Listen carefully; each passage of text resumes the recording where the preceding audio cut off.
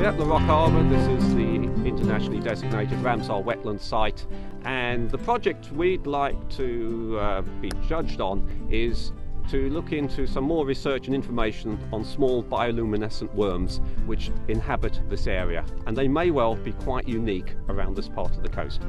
Well, you have to come down at night for a start, and you need to come down at low tide, so that's your first thing. And with a little bit of hunting and looking, they're actually quite common and prolific in the area if you know the right places to look. People know very little about them, apart from some low water fishermen or some bass fishermen.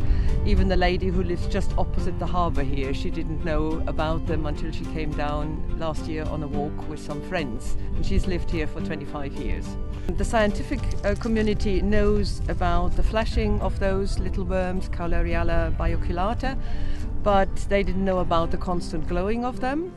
And well, we discovered that they seem to have a rhythm within the year. There seems to be more glowing in early spring, like April, May, and then there seems to be a special glowing of certain species only in winter here. So there's well, a lot of question marks still on the scientific side of them, because we don't know very much how they are, for example, even distributed in Jersey. Derek, if you were to win the award, £2,000, how would you spend it?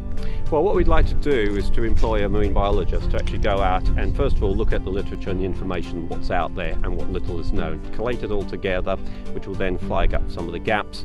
We'd also like then to actually look at what issues arise from the habitat, and then put this into a format which is going to be more easily understandable for the public, because if we don't know about things, even if it's quite common, it's very easy for us to inadvertently go out and destroy it.